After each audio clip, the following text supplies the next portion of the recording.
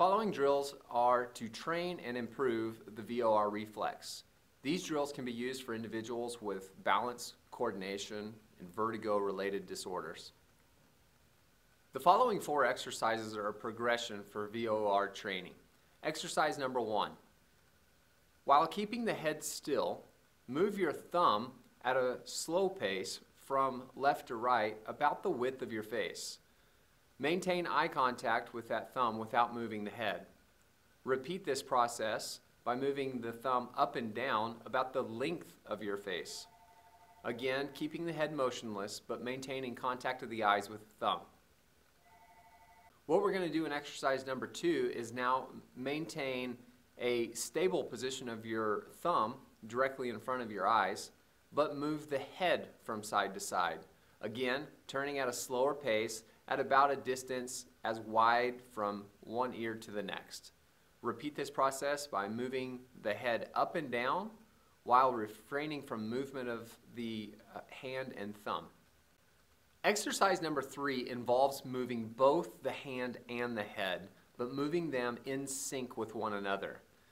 Slowly move the head from left to right while tracing the thumb with your line of sight. Exercise number 4 is the most complicated and challenging, not only physically but also mentally. For exercise number 4, we're going to move both the hand and the head, but we're now going to move them out of sync or opposite of one another.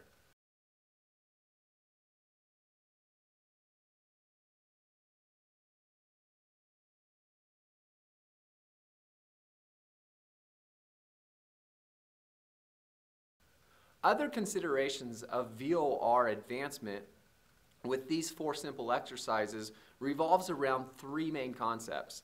Concept number 1 is the rate of movement. When starting these drills, you want to move at a rate that is rather slow to prevent excessive stimulation of the VOR reflex. Concept number 2 involves the distance upon which you're moving your hand and or head. For starters, we want to move through a very narrow or very short distance before advancing to wider or longer distances from the horizontal or vertical orientation. Concept number 3 revolves around the positioning of your body. You want to start these exercises from a seated, stable position, but then advance to standing positions.